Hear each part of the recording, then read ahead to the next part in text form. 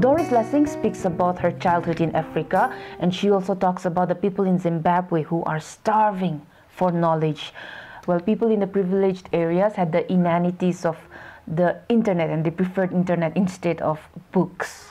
A Hunger for Books is Dorris Lessing's acceptance speech while accepting the Nobel Prize for Literature in 2007 on 7th of December. She begins by describing her journey through Zimbabwe, saying that she was passing through a road that was filled with clouds of dust and stumps of trees. She drove through miles and miles of tree stumps and charred of fires. But back in 1956, once upon a time when she roamed that road, it was filled with the most wonderful forest that the world has ever seen. All those trees and natural habitat was destroyed by human because man needed to eat to survive, and for which he needed firewood to make fire. She tells us that she visited a friend who was a teacher from London and who was an idealistic teacher. That means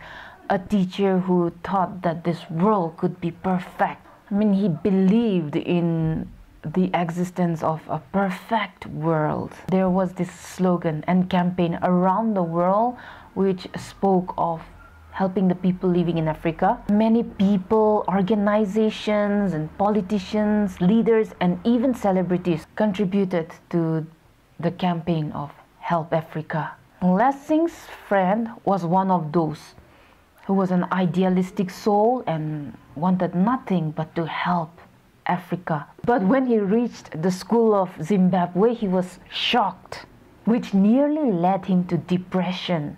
Because when he first saw the Zimbabwe school, it was a small school of just 4 rooms built of bricks, which was built directly on the dust without any proper foundation. And the school included a small half room, a small brick room to be the library. There was a blackboard in each classroom, but the teacher had to keep the chalk in his pocket because it would get stolen by the children. There was no atlas, no globe, no textbook, no exercise book, no biros or pen. Dorris remembers that when she was talking to her friend in a small room, the students, the people of Zimbabwe would drop in shyly and asked her to bring books. They were begging her for books, saying that, please send us some books. They've taught us how to read, but they have not provided books and we want to read. She also speaks about another friend from England who came to help Africa but felt rather ill looking at the condition of the school. So basically what Dorris Lessing wants to tell us through these examples is that the quality of education there was pathetic. There was another friend in Zimbabwe who told Dorris Lessing that the people there could go hungry for days without food, and still they would not stop talking about books and how to get them. There were some people who were working at the grassroots level who went and personally met the people there and talked to them and listened to their grievances, and reported that there were many intelligent people among them. There were retired teachers, school students who were on vacation and holidays. She herself went and found that the people were hungry for books. They also wanted to read the same books as the Europeans, the whites, did. They wanted novels of all kinds. They wanted to read science fiction, poetry, detective stories, plays, DIY books, all of Shakespeare, etc. There were some popular books like Mayor of Casterbridge and Animal Farm. And the reason that these books were popular was simply because they were available. Dorris Lessing worked with an organization that provided and supplied books to villages with the help of Norway and Sweden. She says that before Mugabe's reign of terror, a good book cost more than a month's wage. But now it was becoming more expensive. Because it was not just about taking books to villages of Zimbabwe.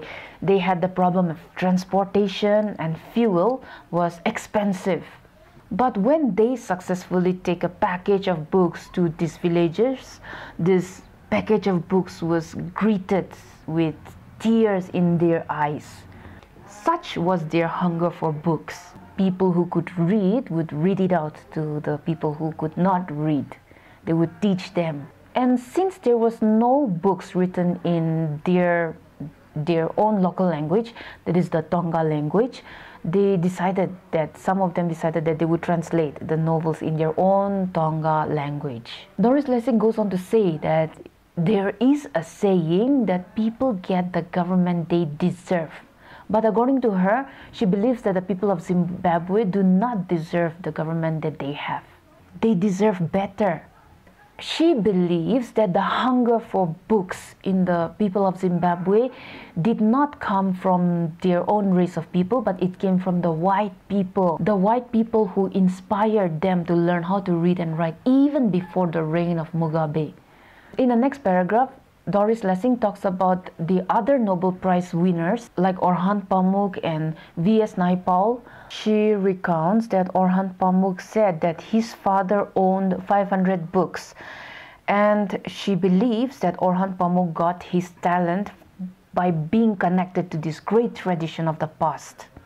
On the other hand, another Nobel laureate, V.S. Naipaul, had the Vedas very close to his memories of his family.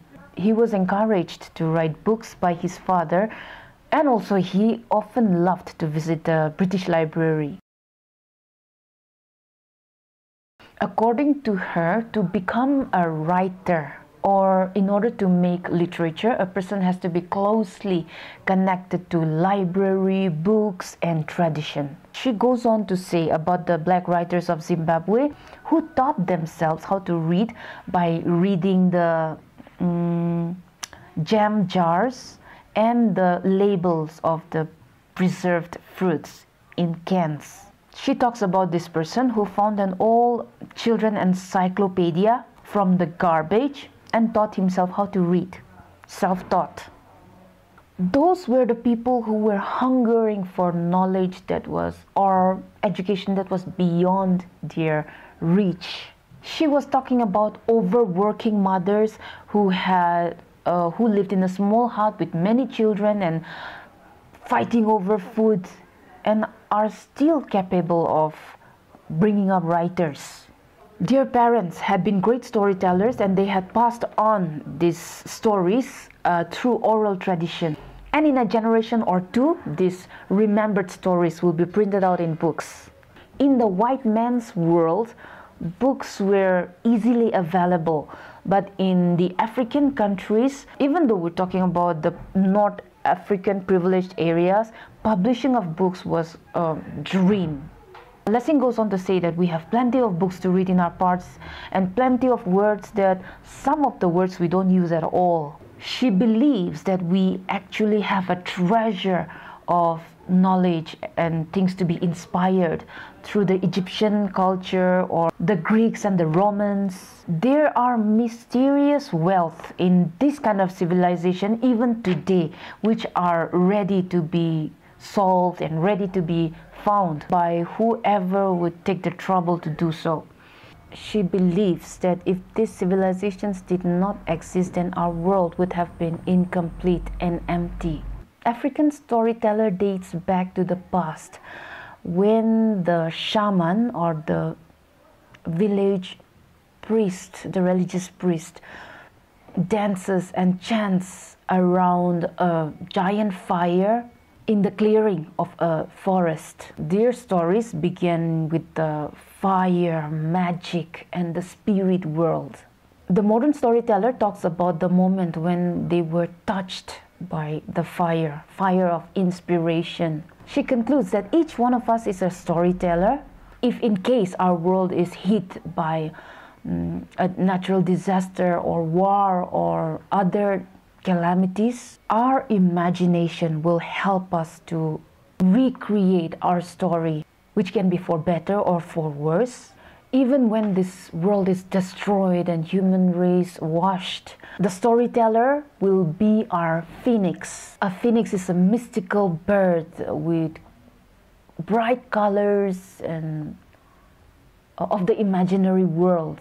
The storyteller in the form of a phoenix will continue to live on, to speak of our story, to write our stories that will continue to tell our stories, recreate our stories in the most mystical way as the dream maker or the myth maker.